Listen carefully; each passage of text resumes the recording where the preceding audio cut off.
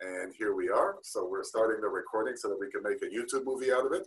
And as many of you know, then we have I have a YouTube channel with all the lectures that are recorded and shown there. And you're always welcome to come back to it and take a look at some of the videos that we have there. So today we have a very special lecture about the beautiful country of Ethiopia that I visited at the end of 2018. And Dawit was kind enough to host me in Ethiopia as I was traveling through the country. And I've got to tell you that I decided literally from the minute I landed there that I just have to add Ethiopia to my list of destinations and do my very best to promote this unbelievably beautiful country. If you saw the video that I was playing until now, I found this one video that shows Ethiopia from above, mostly the farmlands and the countryside. And you can see what a beautiful green country it is and how much they depend on agriculture, which is why back in the 80s when they went through a period of severe famine for a few years, it was a very bad period for Ethiopia. And I'm so happy to see that now things are much better there as far as the rain and as far as the agriculture. Such a beautiful country. And Dawit is an expert guide. He's been guiding people in Ethiopia for about 10 years now. And is that correct, Dawit? About 10 years? You need to unmute yourself. There we go. There we go. Okay. So Dawit's been guiding people and in addition to that, I also wanted to show you that Dawit has written a book. If you can see this, I don't know if it's backwards or not because of the computer camera. Oh, it's backwards. So basically the book is called Visiting Ethiopian Churches, and it's available on Kindle, and I also have a hard copy. If anybody really wants a hard copy, I'll be happy to send it to you. But if you have a Kindle and you're listening right now, you're more than welcome to send me an email, and I'll be happy to send you a free copy via the Kindle, compliments of my little company. Dawit, what I'm going to do is I'm going to start sharing the screen, and we can start with the lecture. Let me see here. And of course, if anybody has any questions during the lecture, feel free to chat them or just unmute yourself for a second, but you can chat them either to me or to the whole group as you wish. And let's go ahead with this. Share the screen and Ethiopia. Okay. And Dawit, I'm hoping that you can begin by telling us before we proceed a little bit about why Ethiopia is considered by the locals as the land of origins. Okay. Okay. So welcome everybody. Nice to meet you in this virtual lecture. So yes. The land of origins is a new motto of the Ethiopian tourism. So why they chose that is because of a number of things, but one of the most important, of course, is paleontology. So this is a study of like the evolution of humans, for people who believe in that. So there are a number of amazing discoveries. So the most famous one is Lucy, 3.2 million years old fossil, discovered in Ethiopia. So, but there are also others older than Lucy, like 4 million, 5 million hominids, we call them, who are believed to be possibly our ancestors or human ancestors. So, the story that Ethiopia could be one of the possible origins of human beings. So that's one of them. There are another. Every one of you drink coffee every day. I think coffee comes from different parts of the world, but the claim of Ethiopia is that coffee is originated in Ethiopia. So there's a province known as Kaffa. So we claim the name coffee or caffeine or cafe come from this word, Kaffa. So still they have wild coffee there. They get their coffee. So coffee, Lucy or humans, and then Ethiopia has its unique grains. If you didn't know about it, it's very, very tiny grain. So it's first domesticated in Ethiopia. It's gluten-free. It's becoming very famous all over the world now. And then we have also a seed known as Niger seed. It's a yellow flower seed. Most of the people in America, they tell me, they know it as a bird seed mostly, but it's domesticated in Ethiopia. We use it to make oil, to get oil out of it. The other one is insect, like a banana-like plant known as false banana. So that's also originated in Ethiopia. And we, on top of that, we can add that the Nile, the Blue Nile especially, which is the most important part of the Nile. By the way, 85% of the waters of the Nile comes from Ethiopia. So the Blue Nile is originated in Ethiopia, in Lake Tana. So all these factors contributed to this designation of Ethiopia as the land of origins. Wonderful. So Dawit, whenever you need me to move with a slide, just let me know. Next slide, and I'll be happy to go from there, okay? Yeah, so Ophir, the best one is when I move from Axum, Lalibela, just if you move, it would be nice. So I will concentrate on the talk, yes? Okay, okay, very good.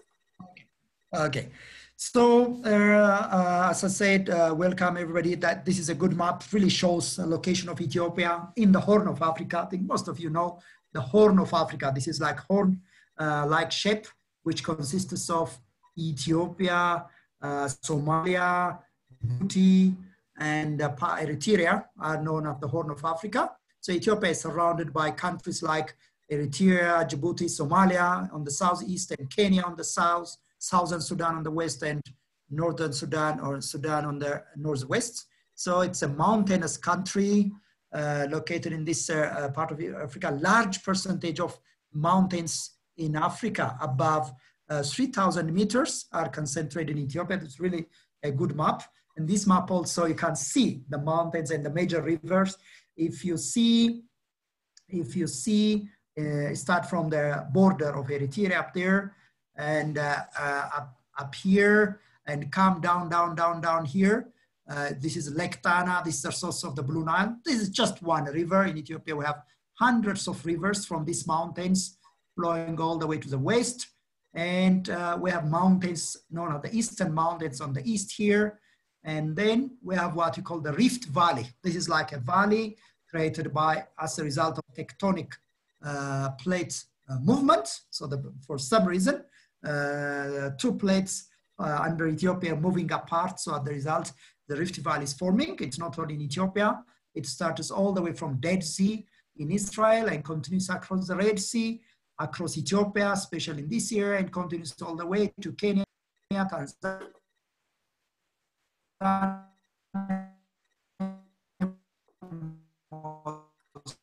Mozambique, Ethiopia. So it's really very, very important, especially nowadays. There's paleontological, Lucy, this fossil, 3.2 million year old fossil has been discovered here. There are a number of other discoveries. So this part of Ethiopia, northeastern part of Ethiopia, is especially really, really important. Not only from a Ethiopian perspective, from global perspective, probably this is the origin of our ancestors. So it's really, really an important place. And then fast forward, so Ethiopia is a land of Lucy. That's where Lucy walked 3 million years ago. But historically, Ethiopia is very important. For instance, there is a very important woman in history, at least in this part of the world, is known as the Queen of Sheba. This queen probably ruled this northern part of Ethiopia and part of Eritrea and maybe Yemen on the other side. But in the time of King Solomon of Israel, we know where he lived, when he lived. So she went, she heard about his wisdom, decided to visit this king in Israel. She went all the way with gifts of like gold and ivory and something like that. So she gave him, or she presented him with the gifts and really enjoyed that. So she said she came, his interest was to learn his wisdom, or wisdom from him, how to run her country, Ethiopia, or the Axumite kingdom. But Solomon right away seems to have really liked her, wanted to have an affair with her, but she said, no, I'm not interested. But King Solomon devised a trick, according to this Ethiopian legend. So one of the days he prepared very spicy dinner, a spicy dinner. So at the result, also he made her promise, okay, if you are not interested in me, no problem, you are free, but you have to promise me, you shouldn't take anything without my permission from my palace. So the queen said, okay, so if you do that, I respect. If you don't respect, I may not respect my promise. But that day he prepared very spicy dinner. She had that dinner, they ate dinner, but it was very spicy. He put all the waters in his bedroom. So in the middle of the night, this woman really wants to get water and went into his bedroom. So he said, oh, queen, what you are doing here? You are really breaking your promise. So this time she said, okay, you can do whatever you want. So the same night she got pregnant and she came back and got her baby, whom she called King Solomon. No, sorry, King Menelik. So Menelik was the first king of Ethiopia from King Solomon. So this was the foundation of the Solomonic dynasty, but the story didn't stop there. So after when he became about 20, he was really asking, who is my father? Who is my father? I would like to go and see my father. So she allowed him. He went all the way to Israel. So King Solomon really liked him. Oh, why not you stay here and stay here? But the Ethiopian guy said, no, I would like to go back to my mother and to Ethiopia and run the country. But this time Solomon said, okay, he chose like firstborn sons of his officials. You accompany my son to Ethiopia. So this guy said, are we going there for good? He said, yes, you have to help my son to run a country there. So they said, oh, if we are going there for good, why not we take the Ark of the Covenant with us? So they went to the temple, they stole the Ark of the Covenant. So they brought it to Ethiopia, neither telling to Solomon or to Menelik, the Ethiopian guy. So they brought it to Ethiopia. So we believe the Ark of the Covenant is still in Ethiopia. If you have questions later on, maybe in the future, when we come to Ethiopia, we can talk a lot about it. There are so many movies, documentaries, books about it. But it is believed still it's in Axum. Later on, we will see the chapel of the Ark of the Covenant in one of the photos. But now I will move to the origin of the introduction of Christianity in the 4th century, in the period of a king known as Izana. Christianity was introduced to Ethiopia. By that time in Ethiopia, there was this kingdom known as the Axumite kingdom, which consists of Axum. You see this town here and parts of Eritrea. Adolis was their port on the Red Sea, and this northern part of Ethiopia. There were times when the Axumites conquered Yemen at different times. That's really very well recorded in history. So this kingdom was really very powerful. So why? So there are a number of factors. For instance, a Roman writer mentioned that, oh, Axum was one of the greatest empires in the world, along with Rome, along with Persia. So it's really amazing. So what are the signs of its greatness? One, its territorial extent. So Axum was really a very large empire. And then also its economic activities. That's really interesting because the Axumites traded with the Indians, traded with the Persians, traded with the Romans, using gold coins and silver coins with the names of the king on them. So that really shows you this was really a full-fledged, strong kingdom for a civilization to mint coins from gold and silver. It really shows you the economy is doing well. It was very organized, a stratified community or society, because you need to have the workers, the artisans, the blacksmiths, and the farmers to feed all these people, the managers, the record keepers. So it really shows so many things. Among them, for example, the king named Izana in the 4th century had coins with the sun and the moon initially. Then he started to mint coins with the crops. So historians said, found out that with the help of other sources too, yes, Izana was the first king who became Christian. That was in the 4th century. Other greatness of the Axumites, the signs of greatness of the Axumites was their monuments they left behind us. So we went with Ophir to Axum. We saw ruins of palaces. Some of them are known as the Queen of Sheba. ruins of temples and like that. But also there are amazing monuments of burial monuments. These Axumites buried their dead in big, very large tombs with number of rooms. And on top of that, they erected. So if you go to the next photo, I think we will see maybe this. So that's, let's see, so continue with that. So the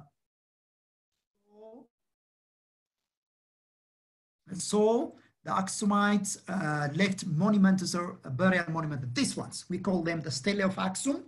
So in this photo, it may not be clear, but the one standing in the center, the tallest one, is like 25 meters. We call it the Rome Stele.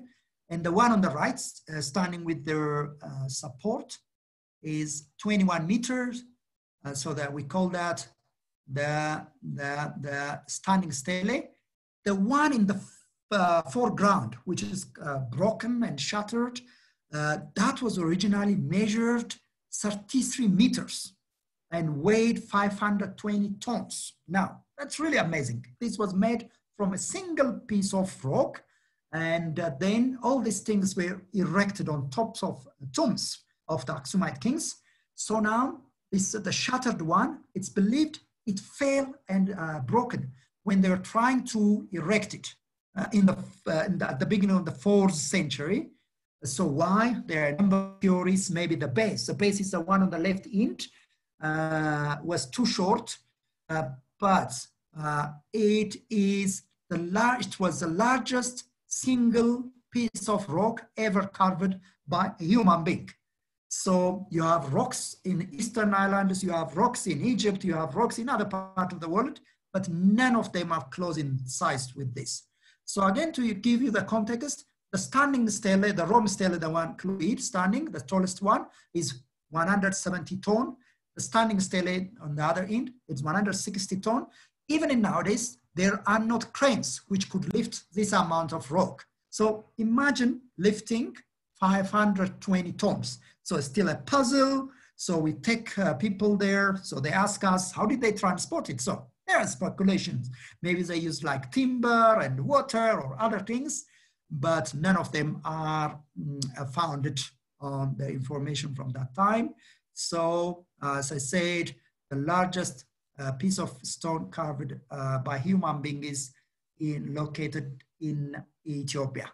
Now the Axumite kingdom, so doing all these amazing things, survived all the way from the 1st to the 10th century. It was a very strong kingdom, but around the 10th century started to decline. One of the reasons maybe for the decline was said to be like the rise of Islam.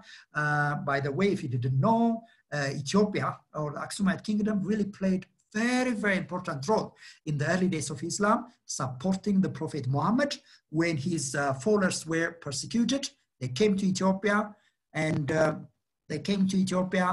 as a refuge, and then those people were after them, were asking for their hand, but the Ethiopian king said, no, they could stay in Ethiopia as long as they want. So they lived in Ethiopia. These are like the future wives of Muhammad. Even one of the daughters of Muhammad, Ruqya, was in Ethiopia. And then later on they returned. Of course, the Prophet Muhammad managed to really establish himself. And then finally, when he was on his death, never declared jihad on Ethiopia. So Ethiopia was exempted from jihad.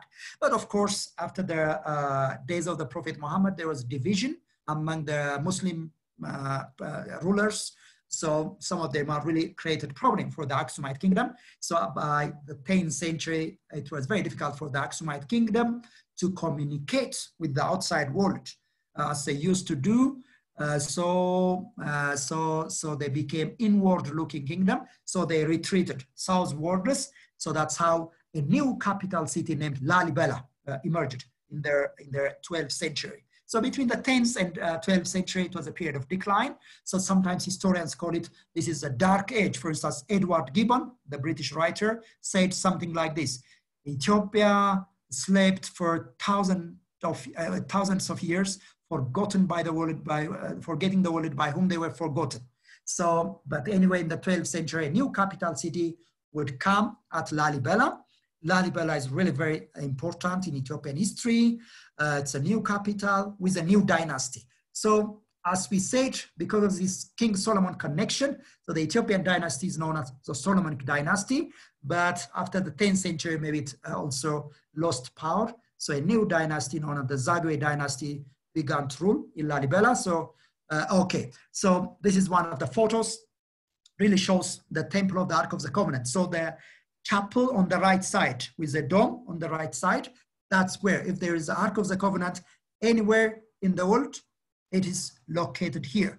So as I said, there are a number of theories about it. There's a monk with a guardian. Nobody's allowed to go in there, but this monk goes in and comes out and clean and keep it, guard it. So you can't see the barbed wire, because once a tourist, they say maybe about 10 years ago, tried to take his chance by climbing over the fence, when they stopped him. So as a precaution, after that, they put this barbed wire. So that's one of the attractions of Axum in nowadays. So we go very close to it. So in Lalibela, as I said, so this is the Church of Axum, built by Haile Selassie, relatively modern, but there's an older church also in the same compound. Okay, so this is Lalibela. So this is a new capital in the 12th century. In the 13th century, it was the capital city of Ethiopia. There a new dynasty. There are a number of kings in this dynasty, but the number one, or the most famous one, is King Lalibela. So he ruled at the end of the 12th century, and then he carved churches out of rock, from solid rock. So this is just, you see, one part of the church known as Beta Marem from the 12th century, but it's not one church or two churches he carved. It was like 11 churches out of rock. So why, you may ask? He really took all this trouble to carve churches out of rock. So it seems he was inspired, he said, by God. God told him to create the second Jerusalem in Ethiopia. Because it seems in the 12th century, Ethiopian Christians had really hard time traveling all the way from Ethiopia to Israel, across Sudan and Egypt. So after the rise of Islam, that became really not easy. So King Lalibela seems to have really inspired to create churches out of rock. These are not the first churches out of rock. Later on, we will see the Tigray churches. So what you see now, these are the churches under shelter. By the way, they are below the ground level. So this is like a volcanic. So we'll see especially the most famous one, St. George. So they are really this one. Yes, we have to talk a little bit more about this one. So in every website, maybe if you see, check Ofir's website, everybody's website in Ethiopia about tourism and even about everything, you see this church. Probably this is one of the most famous sites. There's a book known as 40 places in the world you should visit. You need visit before you die. So one of them is Lalibela. So 40. So it's Taj Mahal, the Parthenon, something like that. So it's really, really. So imagine carving this church out of a single rock. You can clearly see. There's like this area, it's like carved out. So you have the center, it is the church. Even they bothered about the drainage, because at this side and at the other end, there's a small spout carved from the same rock. So it's what's amazing about this church. It survived all these 800 years, while the other churches needed really shelter and whatever, but this church is really still in a good condition. So I go to this church, I take people to this church many times a year. I think this is one of the reasons. Probably if I take people after 10 years, 20 years, this is one of the reasons, because I still really puzzling how people managed to do that.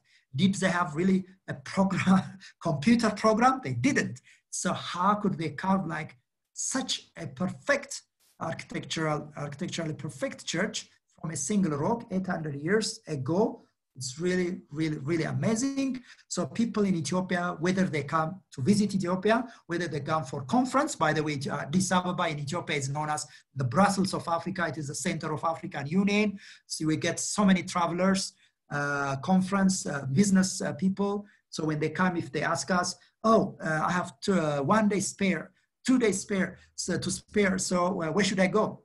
We say, even we don't think twice, go to Lalibela. I know people, tour companies who run birding tours or trekking in other parts of Ethiopia. So everybody says, but you have to include at least Lalibela. Even if you are not interested in Axum and in Gondar, in other places, you have to include Lalibela. So Lalibela is really, really important. You know, this is, sometimes it's known as also the 8th wonder of the world. Now, that's really interesting. You know, this is an official list of the 7th wonder of the world. So many Ethiopians are claiming Lalibela should be the 8th wonder. So all these churches, this is one of the 11 churches, they should be called the 8th wonder of the world. Now, these are 11 churches covered in 24 years' time using like chisels and hammers. In some of the churches, you see all these markers. So anyway, so Lalibela is really, really very important in Ethiopian history and in Ethiopian tourism. Now we move to Tigray to see the Tigray rock churches. Now, many people come to Ethiopia and visit the Lalibela churches because they are famous, they are so refined, they are standing there, but the Tigray rock churches, so believe it or not, there are churches carved out of rock. In this rock, one of the churches here, Ophir, can you see my cursor? Okay, so anyway, there's a church here. To reach there, the climb is on the other side. So you have really to climb on the face of rock. If you go on YouTube and search for Abuna Yimata, Y-I-M-A-T-A, you really see how to climb to that church. So there's a church here. This is one of the 100 rock churches. So it's really amazing how human beings, like in the 12th, 13th, 14th century, managed to go up there, first of all, cover a church out of rock. So there are a number of churches. So what is the difference between the Tigrayan rock churches and the Lalibela rock churches? The Lalibela rock churches are relatively more accessible. So you can't go there. So walking through the trenches, it's possible to visit a couple of them in the morning, a couple of them in the afternoon. But for the Tigray rock churches, you have to assign at least a morning for 1 or 2 churches, hiking and climbing for about an hour and 2, and climbing for an hour and 2. This is another church. This is a man from, I think he's from New York, a doctor from New York. So I took him to one of the churches, Tigray churches. So he's getting help. So the local people, they don't need any help. They just use a rope and climb up there. So that's really, really interesting. But of course, physical fitness is one of the requirements. So in the next pictures, you see now this monk. This is a church known as Abuna Daniel from the 14th century. This is a monk, spent all his lifetime, like 65 years up there in the monastery. He never got down to meet other people. Only people come up to visit him. So it's beautifully painted church. So this is how the monk is also dressed in Ethiopia, by the way. This is one of the most amazing church. I took their British family. So one of the women said, this is really, really tough. But anyway, what's amazing about the Tigray rock churches, you go up there, you climb, you go up there, you climb, and you see a very simple rock. But when the priest opens the church, you see something like this. So that's what I felt first time. So I didn't expect like inside the church would be like this, architecturally fascinating with paintings from all times. So these are like a cupola. I think these are the apostles with incense burners around there. So this is one of the churches known as Abuna Mikhail. And nowadays, by the way, people also try to reach them with helicopters, but I think that's not fun. The Tigray churches would be really fun if you climb. Sometimes you may come across the chanting. So the Ethiopian church chanting is compared with the biblical chant of King David. You remember the King David when he was transporting the Ark of the Covenant, he was like singing and dancing, they say. So everybody was critical of that. How could the king do that? But he said, oh, I'm respecting, honoring the Ark of the Covenant. So many travelers in the past, like missionaries, when they came to Ethiopia and see the Ethiopian church priestess like singing and dancing, literally like jumping and dancing with the drum, with this big drum, they were surprised, but that's like part of the old tradition. So by the way, the Christianity in Ethiopia is one of the oldest. Christianity came to Ethiopia or accepted as a state religion only after Armenia. So Ethiopia is the second oldest Christian nation. Even in this picture, I can talk for about an hour about the drum, the origin of the drum and what is that, but just try to note something like this is a drum. And this guy has what he calls the sistrum. So it's like rattle. When they sing, it has beautiful sound, rattling sound. And they have found out that this musical instrument was found ancient Egyptian tombs, really showing you that this instrument was pre-Christian, but adopted or adapted by Christianity. See the crosses. Ethiopia is one of the countries where the cross really evolved. Tigray has also other fascinating sites, archaeological sites. And this altar is like 2,700 years old. And the writing is known as Sabian writing. By the way, it has its own alphabet. Ethiopia has never been colonized. This is one of the things really makes Ethiopia. So it has also its calendar, its alphabet. Sorry if I confuse you. In Ethiopia, this now, at the moment, it's 2012. So we always say, travel to Ethiopia and be 8 years younger.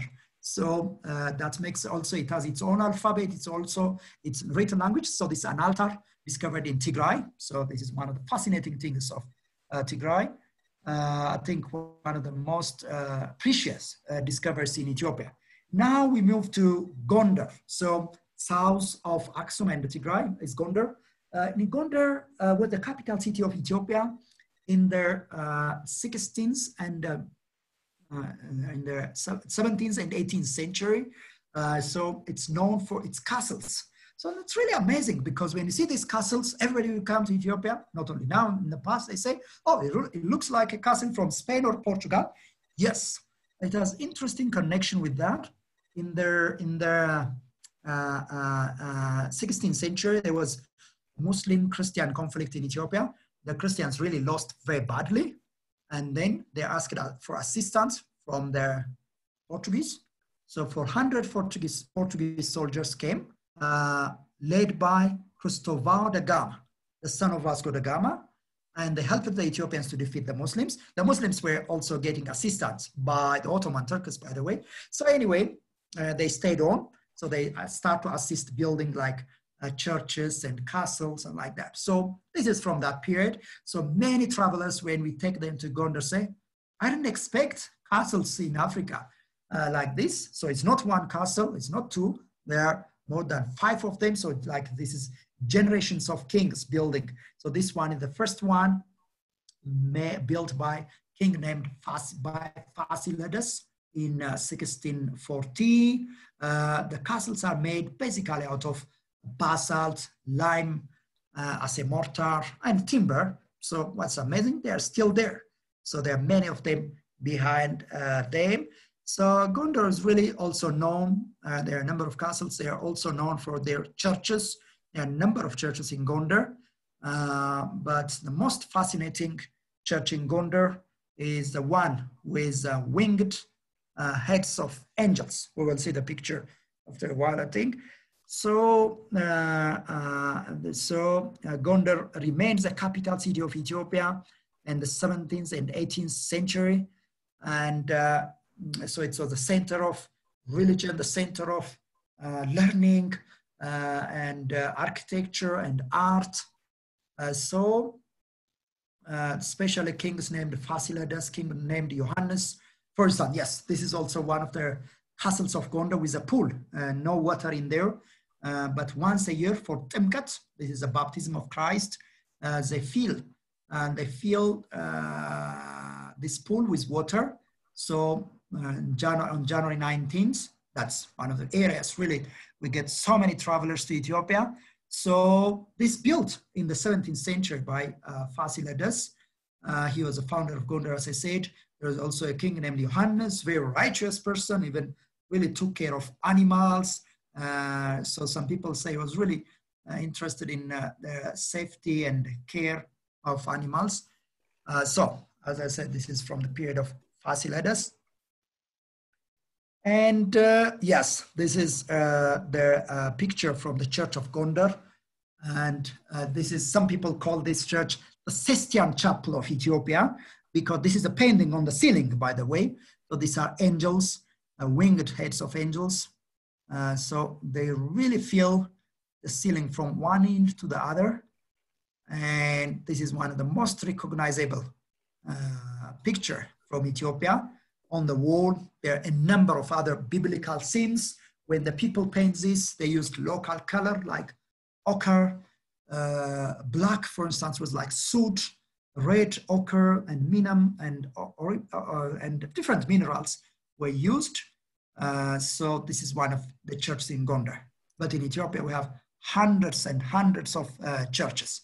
Now, if you drive just 5 kilometers out of Gondar, you'll suddenly be in the land of the former Ethiopian Jews village known as Weleka. So that's really interesting. So Jews in Ethiopia, I think most of you know that, but we have so many Jews in Ethiopia historically. The origins, the origin is diverse, the story is diverse. So I'll say a few more things about it. So one of the theories says they came with the son of the Queen of Sheba, Menelik. So because King Solomon ordered them to accompany him. So they came through Sudan, Egypt, Sudan, and settled in northern part of Ethiopia. But historically, it's very well recorded. They have really very large kingdom, really ruling their kingdom by their own administering. But with the expansion of Christianity, conflict developed. So their number dwindled because they were forcefully converted to Christianity. Then fast forward with the rise of Israel as a state, in 1948, in the Israeli constitution, there is a right of return to their homeland. So some people, activists, start to take this seriously to help these people, especially in 1985. Ophir was talking about there was famine in Ethiopia. Yes, in 1985, I was a child. I remember. I have a live witness.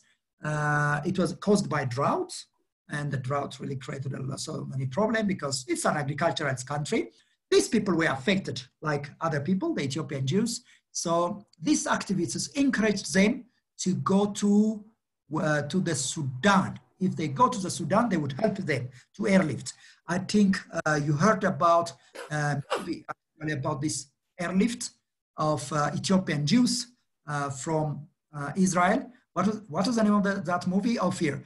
And it's called the Red Sea Diving Resort. Yes, Red Sea Diving Resort. I think that's really interesting movie. My only regret with that, probably if they put Ethiopian characters in that, would have been nice. But anyway, so that movie is really tells all the story. It's really amazing project of encouraging these people to flock all the way from the Ethiopian mountains down into the Sudanese desert and lowlands, and then they would take them and they put them in an airplane. Even we were told they removed seats from the airplane to accommodate so many people, and they flew them to Israel. So imagine people from the third world in Ethiopia moving to Israel, the shock and their surprise. So anyway, so they live there. So we have probably, I think it's growing every time, but last time I checked, maybe about 150,000 Ethiopian Jews in Israel.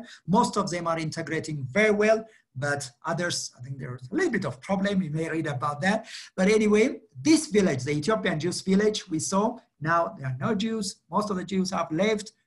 It's taken by Christian community. But amazingly, that synagogue we saw, it's taken care of by a Christian family because there's people are interested and come and visit it.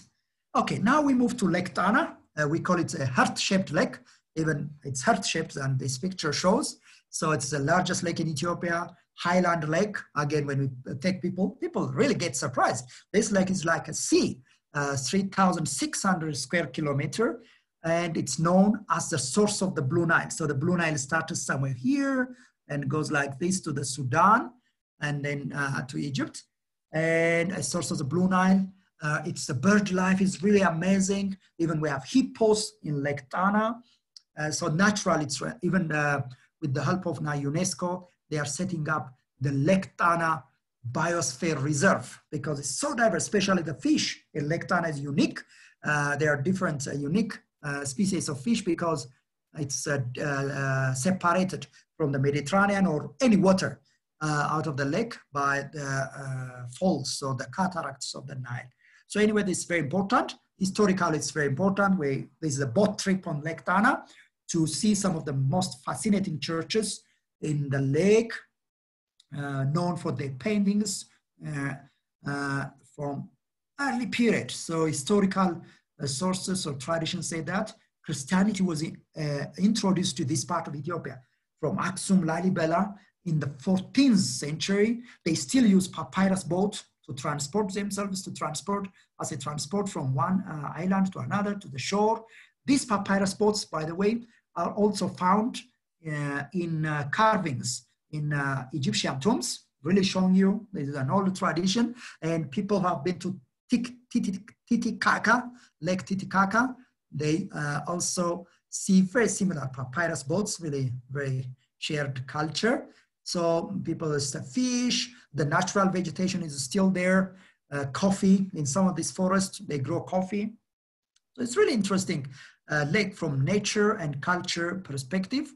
So as I said, Christianity was introduced and we see churches like this on the lake. So in the 14th century, a king named Amdazion came to Lake Tana and founded a church. So circular churches, as far as I know, are unique to Ethiopia. Until the 14th, 15th century, they were not. This is like part of my research. So this is one of the churches actually taken care of in my book.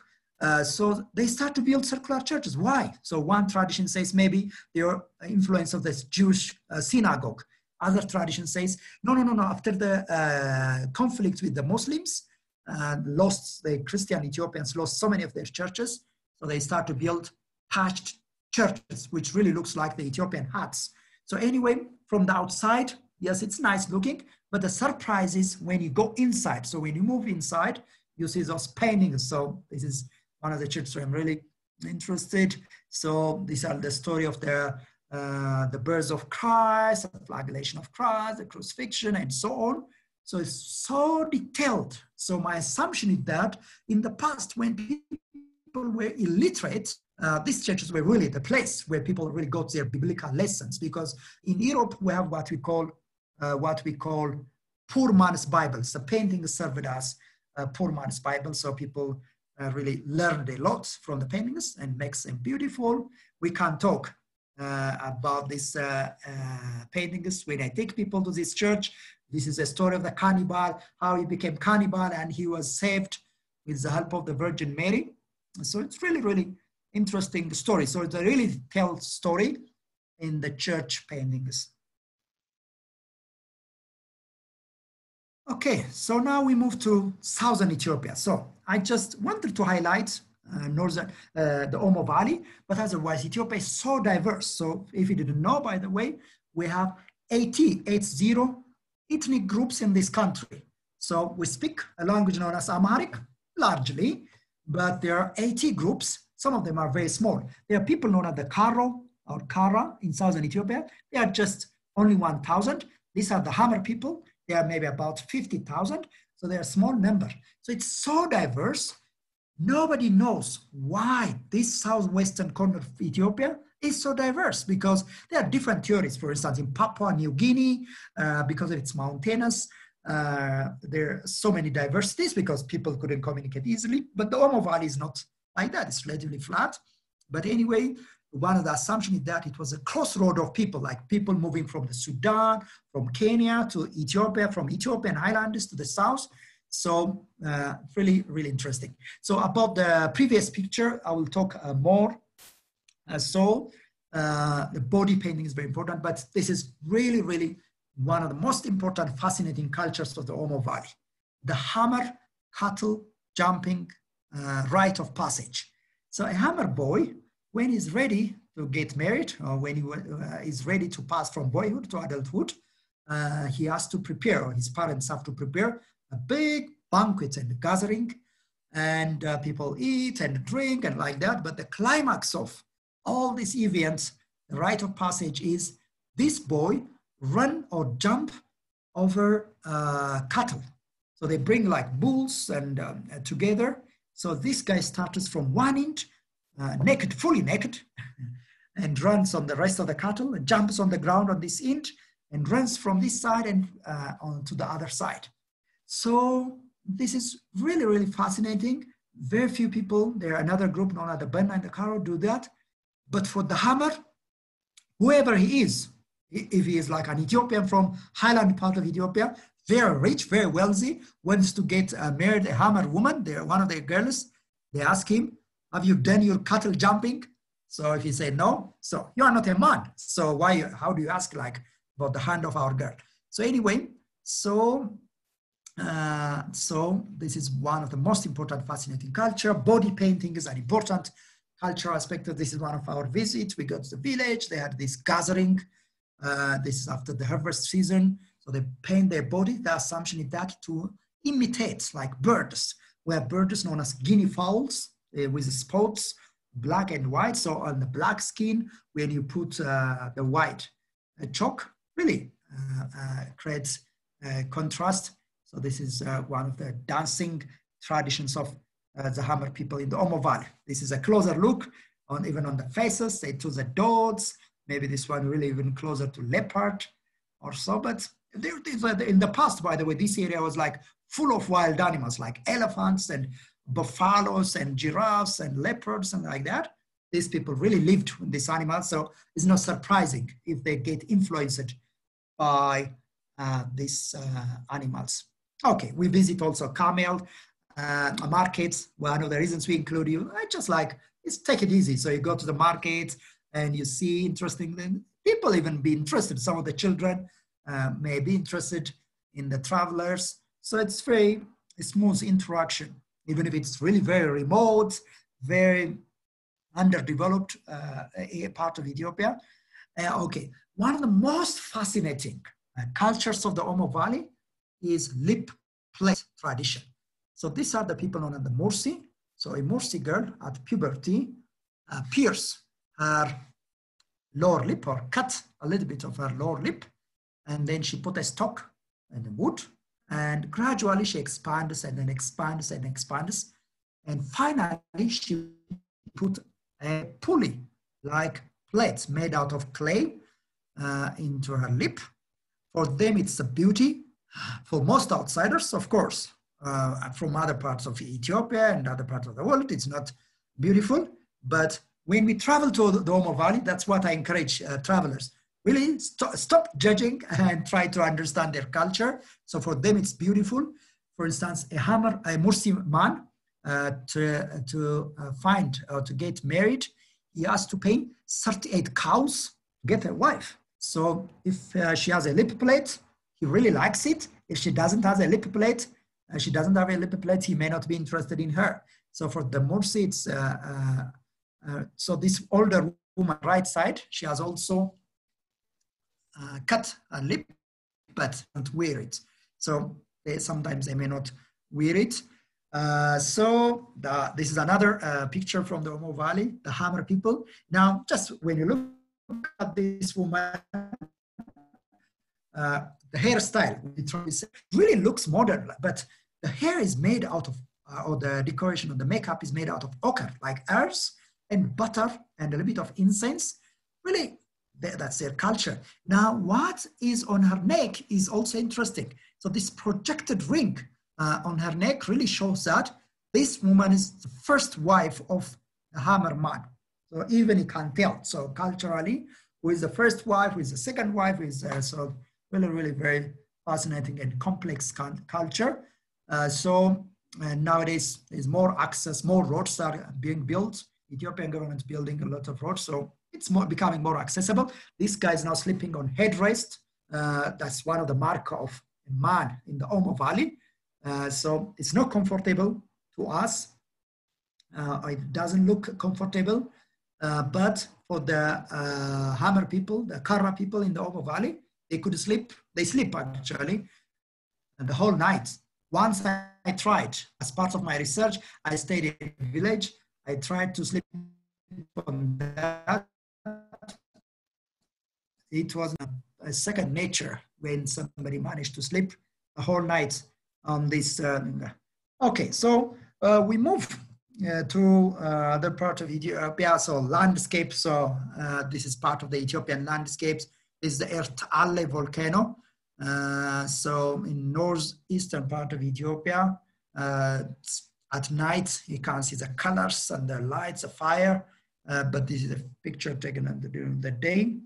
And also we have this is one of the lowest places on earth, as I said, Dalor in northeastern part of Ethiopia, one of the lowest places on earth. You may contradict me, but this is also one of the hottest place on earth for a long period of time, like 50 degrees centigrade for a long period of time, especially in the summer season and after. So, but there are geysers, it looks like hot springs driving out, and the salt and other minerals create amazing colors. Everybody would take there, say, oh, this is really like from another planet. Below sea level, with this kind of color. Another flight nearby, there are salt mines. The Ethiopians have been mining salt for thousands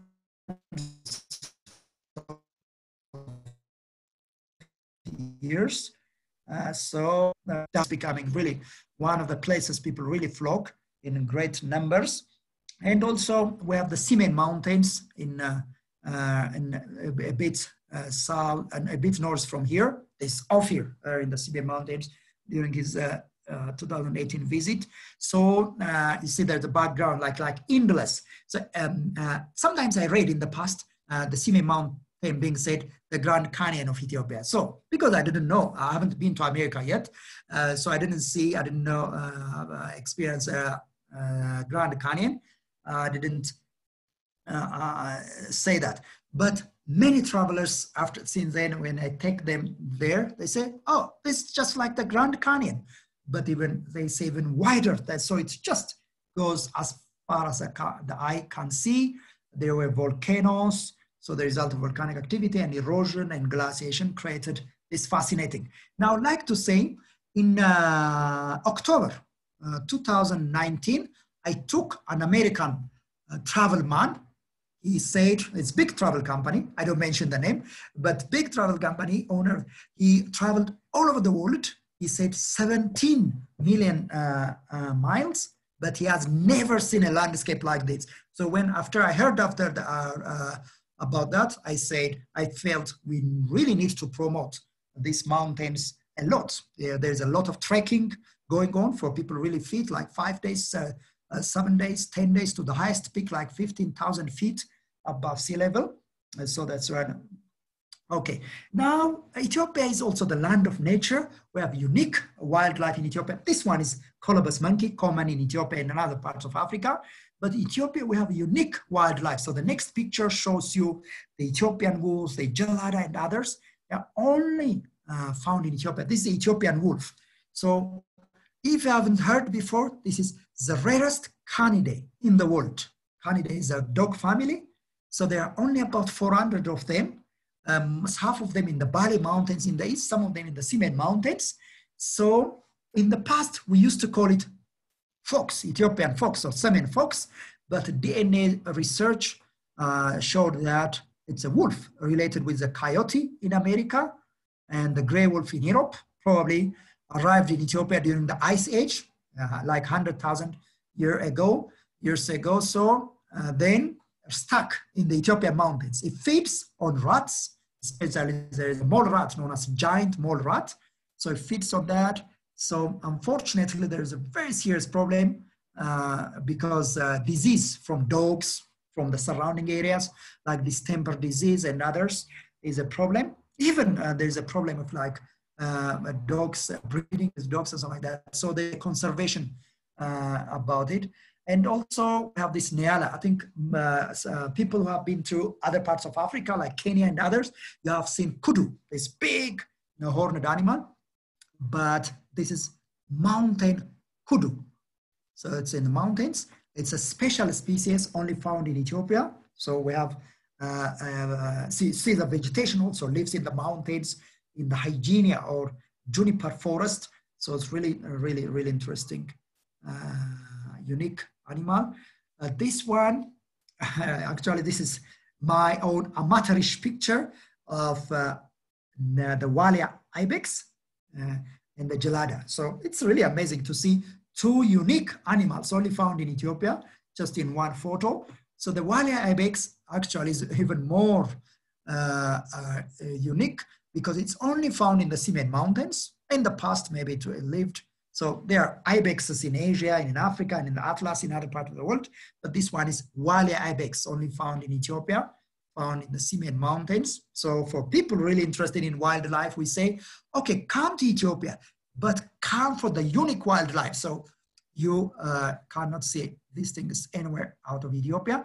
This really wants to show the gelada, not only the gelada, how people could go close. Those people, if they like, actually, could walk in the middle of them. These are, I think, very intelligent animals.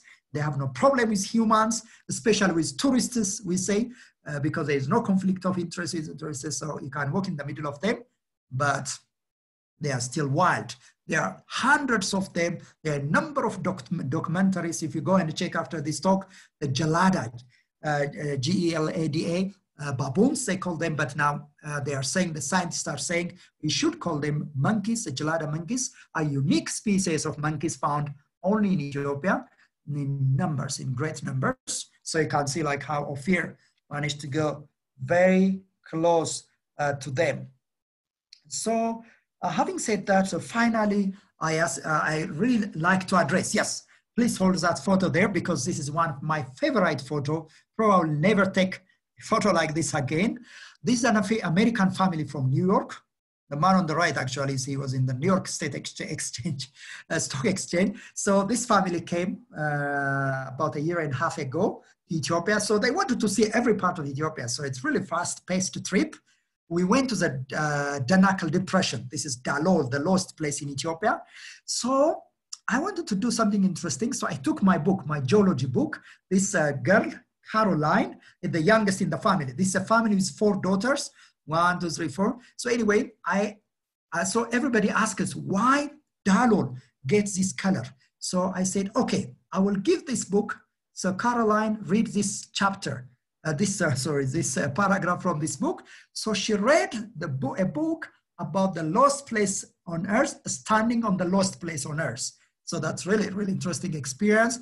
I think she will really will not she will never forget this experience. So that paragraph really explains how this color came. So that's really so. So people travel to Ethiopia. Americans travel to Ethiopia. If you didn't know, Americans are actually #1 tourist generating country for Ethiopia. It's a big country.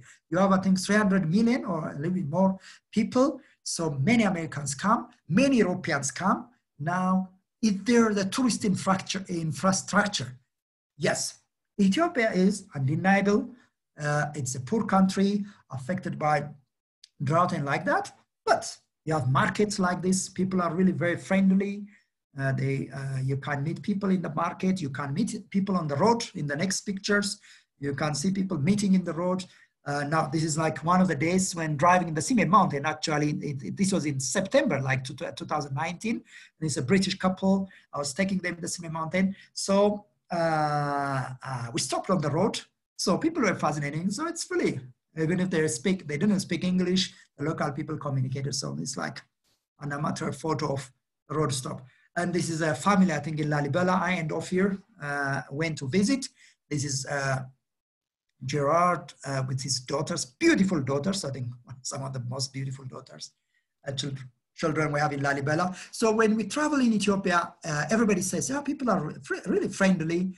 So we visit markets, families, and like that, attend coffee ceremonies and other activities. Yeah, this is part of the coffee ceremony. It became very much associated with Ethiopia. It became like the showing point of Ethiopian hospitality.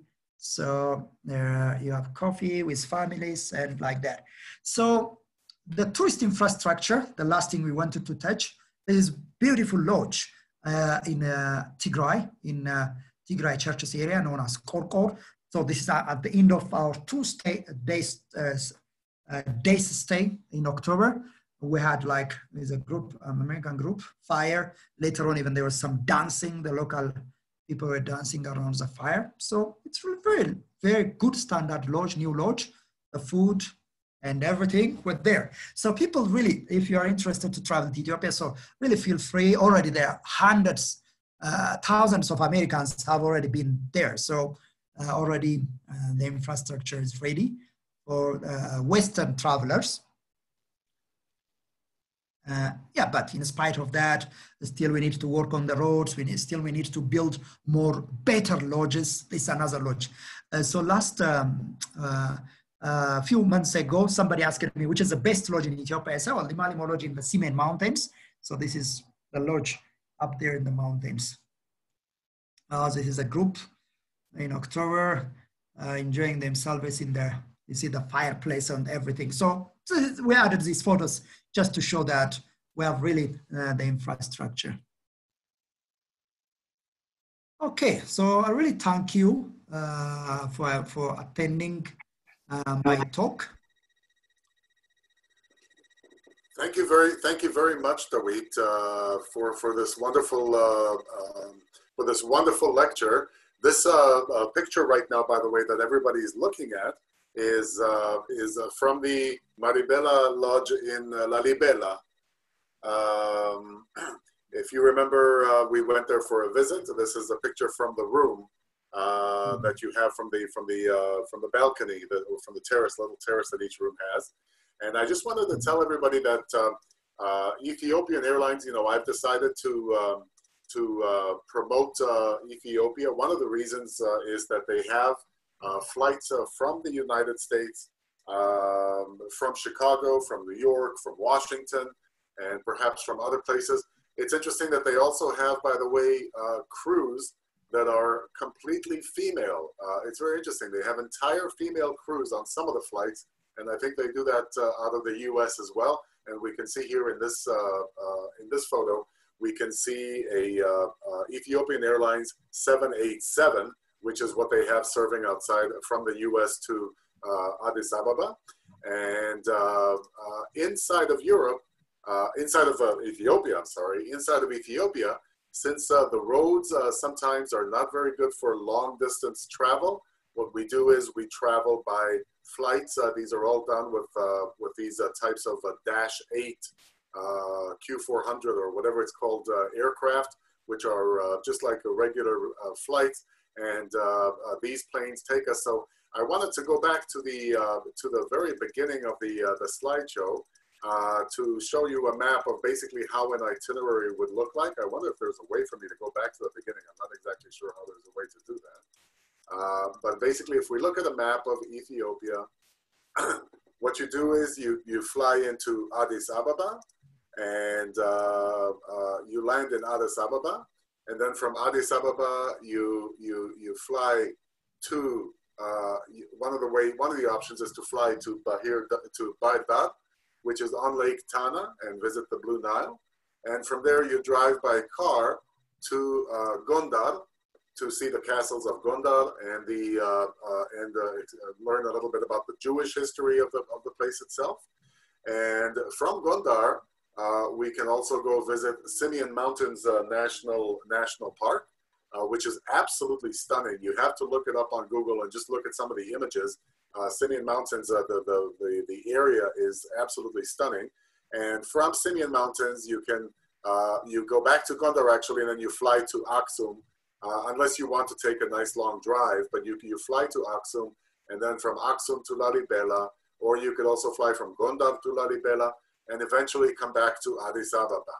If you're interested in seeing the southern part of Ethiopia, then you would fly into the airport at Arba Minch, which is the beginning, sort of the gateway to southern Ethiopia. And from there, you start traveling through the Omo Valley in this area. So this is basically what a trip to Ethiopia looks like. I've experienced many of the hotels in these cities. Some of them are in the towns and cities. The hotels and the lodges are absolutely magnificent. In the Sheraton in Addis Ababa, for example, the hotel in Lalibela is absolutely beautiful. I found them to be magnificent. In other places, they're adequate. So I really wanted to thank everybody for taking the time to join us today. Does anybody have any questions about the lecture we just had about beautiful Ethiopia. You'll need to unmute yourself if there is anybody, and I'm looking at the chat. So, Dawit, I think you did an absolutely fantastic job. It doesn't look like we have any questions here. Let me just go here. How do I get out of here? And slideshow. Okay.